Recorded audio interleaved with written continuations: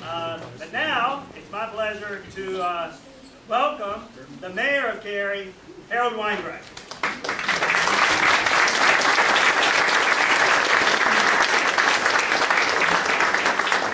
Thank you all for being here.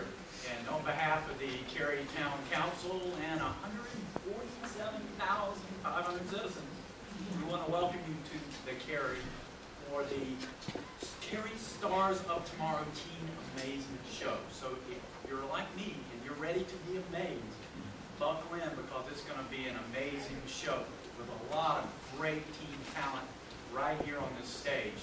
Now this stage has a lot of history. In 1950, country legend Patsy Cline performed right here on the stage. So we're going to make some new history right here tonight. So I hope you guys are ready. And as Lyman mentioned, this benefits two scholarship funds, the Parks, Recreation, and Cultural Resources, the Relief for Recreation Fund, and the Friends for Paige Walker's History, Education, and Scholarship Fund.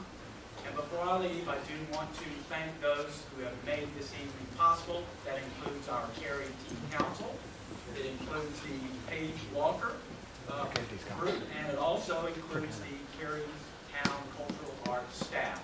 So thank you all once again for being here, and be prepared to be amazed. Thank you.